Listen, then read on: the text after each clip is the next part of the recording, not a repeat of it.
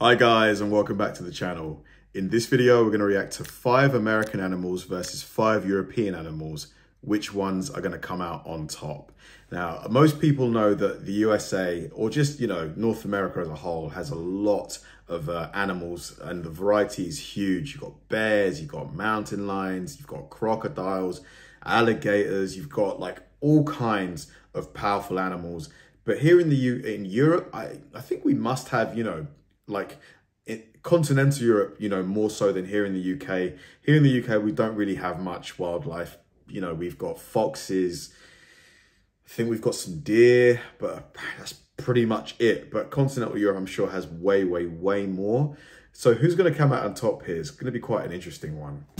Although North America and Europe have an ocean between them, they both have species that are closely related to each other. This is because North America used to be connected to Asia and Europe through the Bering Land Bridge. Many different species could travel across this area freely, and this is just one of the many reasons why North American animals and European animals are closely related to each other. In this video, I will be comparing animals from both of these areas, and estimating which one would win in a fight. I'll be going through 5 species from Europe, and 5 species from North America, and we'll start off with the European badger. Now, this striking creature is native to almost all of Europe and has a very large stable population. Because of the lack of large animals in the UK, the European badger is actually the UK's largest land predator and is one of the best well-known British species. In the wild, they live an omnivorous lifestyle, both taking a liking to plant matter and small creatures. During the day, badgers mostly spend their time underground in their burrows, which are called setts. Although some European badgers like to spend their life on their own, most European badgers are social animals. They can live in groups of up to 25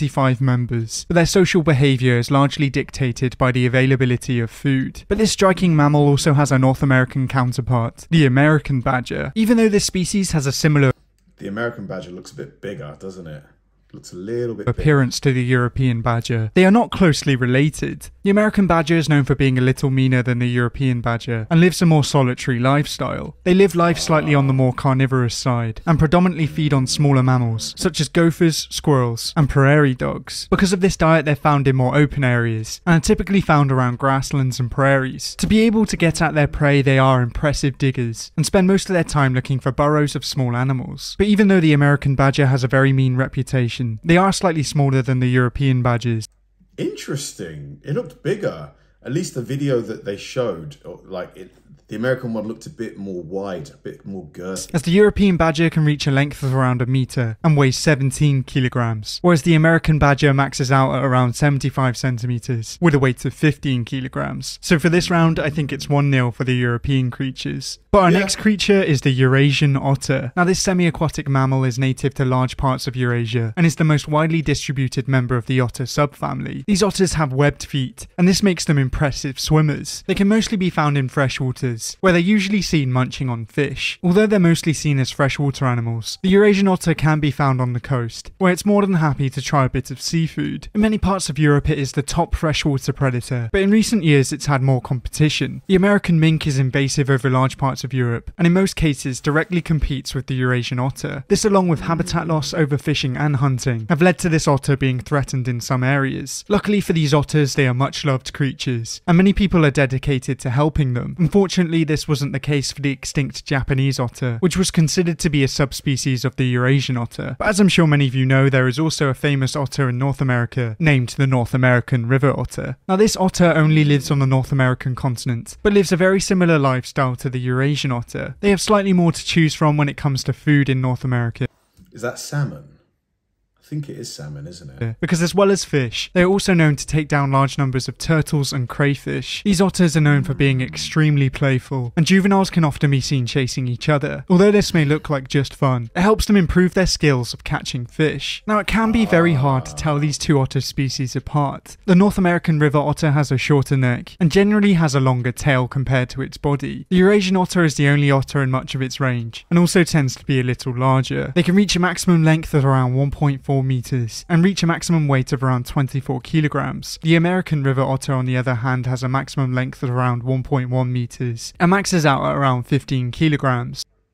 Bit of a random question, but you know how evolution basically proposes the idea that humans are descended from primates and stuff? What caused humans to evolve into primates?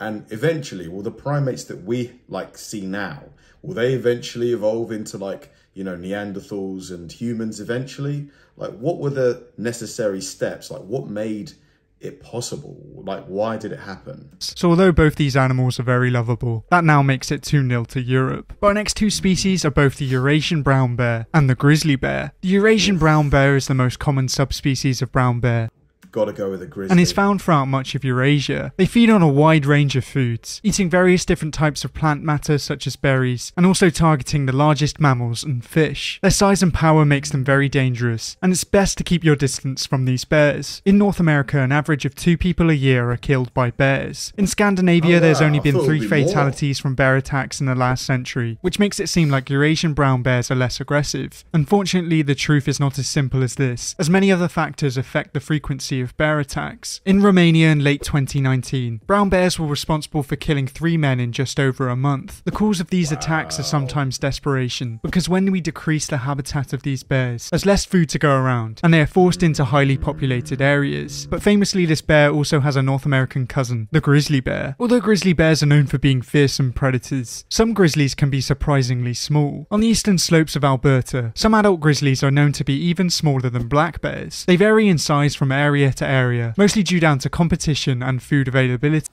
Honestly, bears are they're really quick. They're way quicker than you think they would be, honestly. Like, when they're charging at people, it's insane how fast they move. But when it comes down to maximum sizes, the grizzly bear can grow a lot larger than the Eurasian brown bear, as the European bears max out around 2.5 meters and weigh 480 kilograms, whereas the grizzly bears can reach a height of around 2.7 meters and weigh 770 kilograms. So, don't call it a comeback!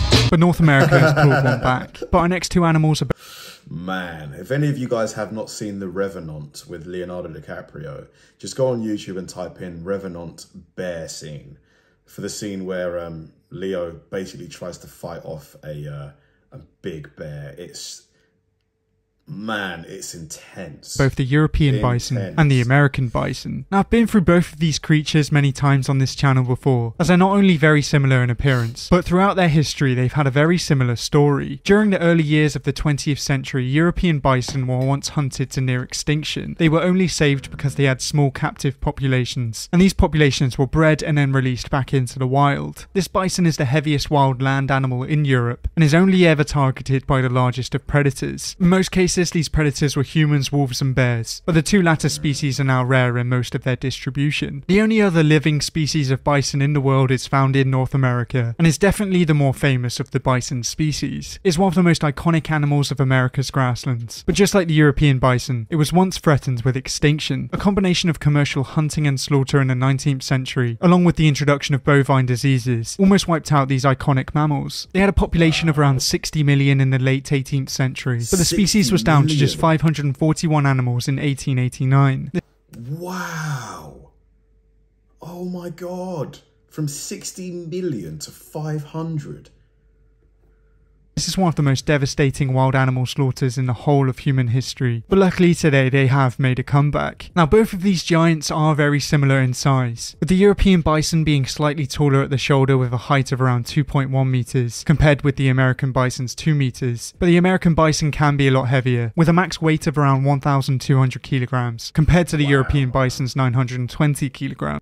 As heavy as a car. Although the European bison is taller, I think the American bison wins this round, and it's 2-2 going into the last two animals. Ooh. Now, there are 8 subspecies of moose recognized today, some of them living in North America, and the rest living in Europe and Asia. Moose are the largest and heaviest extant species in the deer family, and truly are one of the largest land mammal species alive today. Unlike other species of deer, they tend to live a solitary lifestyle, and tend to enjoy life in thick forests, and around wetland areas. Despite their size, they are impressive swimmers, and are very happy in marshes and wetlands. Their size gives them protection against most predators, and even wolves and bears will only really attack juveniles and sick individuals. Predators aren't the biggest threats to moose, as they have a much smaller threat to worry about. Brainworms are parasites contracted from eating snails, and the larvae of these worms find their way to the moose's brain. This causes neurological damage, and has led to a worrying decline in moose numbers. Millions of dollars have been poured into helping these animals, and hopefully they'll be able to bounce back in the future. But when it comes down to size, the American subspecies tend to be a little...